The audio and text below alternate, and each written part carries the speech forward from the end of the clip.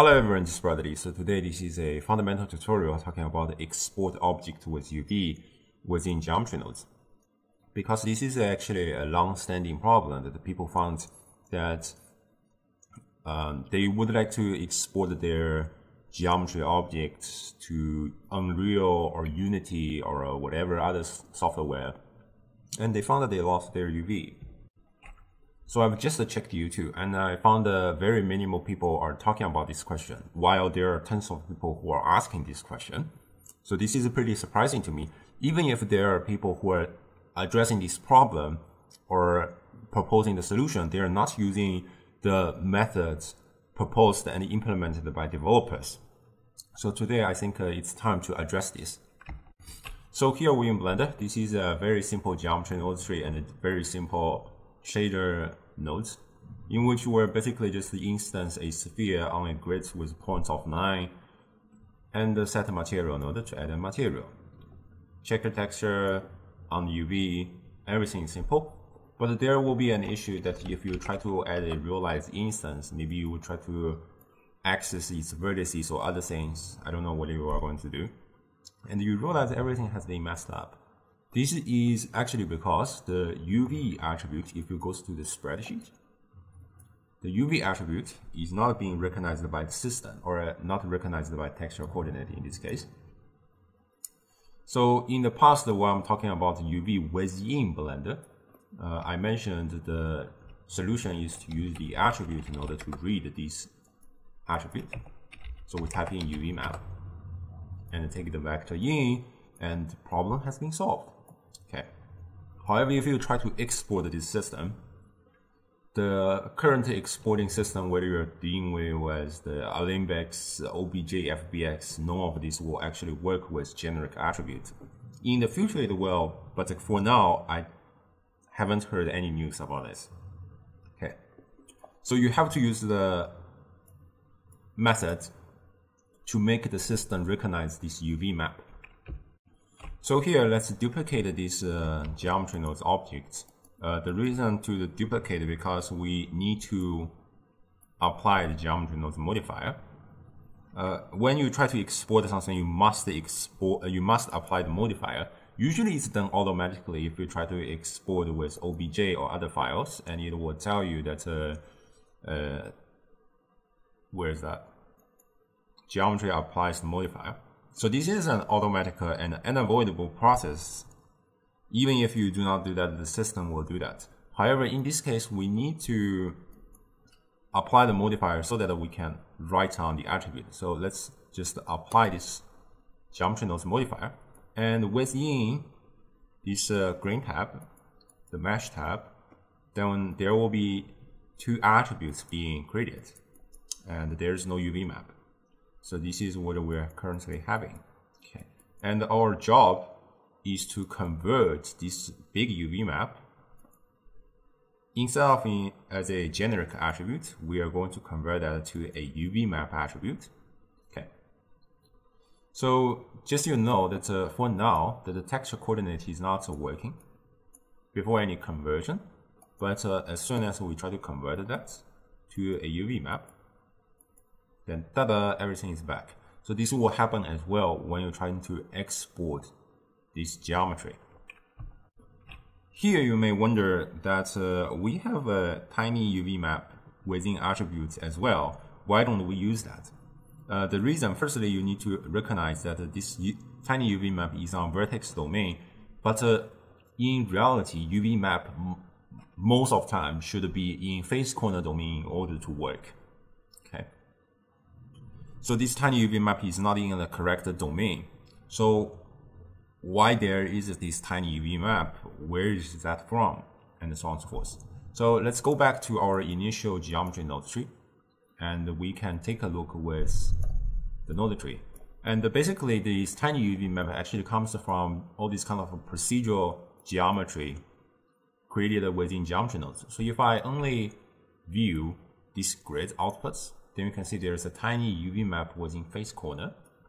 However, when we try to instance this point, then obviously we're not instancing the grid. We are instancing our sphere on the grid. So what will be left on the So there's nothing in the instance. But if we realize the instance, then you can see the face corner will only read the UV map from our sphere. And this tiny UV map will be passed onto our realized instances. Okay, but it's not really relevant to us anymore because it's not a true UV map that we are going to use.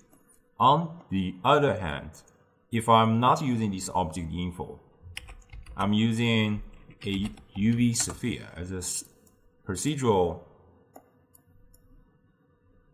geometry, then you will see in the face corner we have a tiny UV map.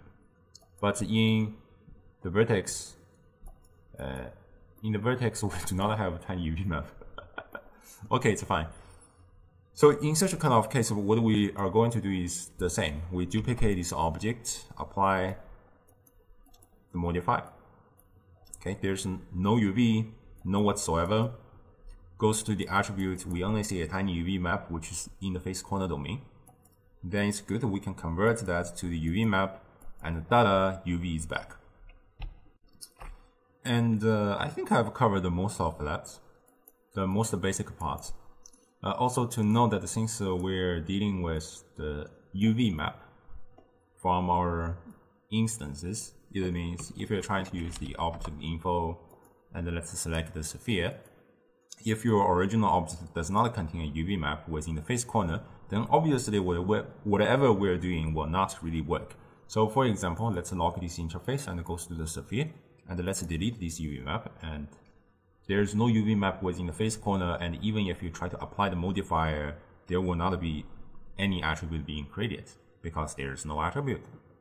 So I do not really care what you do, whether you're trying to working with a human model or a bird model or whatever other stuff, but you have to create a UV by your own. And I do not really care how you create your UV map. You can use Smart UV Project, Unwrap, Light Pack, Cube Projection, whatever. You can even mark the scene by your own. But the entire goal is that you have to create a UV by yourself. For example, use a spherical projection, and there will be some UV map in the face corner so that you can go to apply the modifier and then convert all these kind of attributes and so on and so forth. Okay. At last, we're going to discuss something about the curve, and I actually do not know the way to resolve that in detail. So let's start with a curve circle. Okay, and let's take a bevel curve so that we can speed up our process to create a UV, and let's increase the resolution to 16. You can download the preset from the link in the description for free, by the way. Okay, so now we have this kind of donut, and I take a set material. You may already realize that there is no UV in face corner. That's why if you try to use the textual coordinates, it will not work. And even if you use the attribute, it will still won't work because there is no UV. Okay.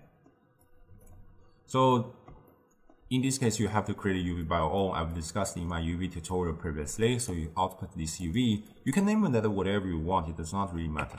You can name that as a tutorial, just a TUT, and just type in TUT. Then we have our UV back. It takes a little bit of time for the shader to compare, but yeah, it's back. And I've discussed all these kind of flaws in which you can just reset cyclic and so on and so forth. I'm not going into details talking about this issue, but once this is going to be solved, we still have nothing in the face corner.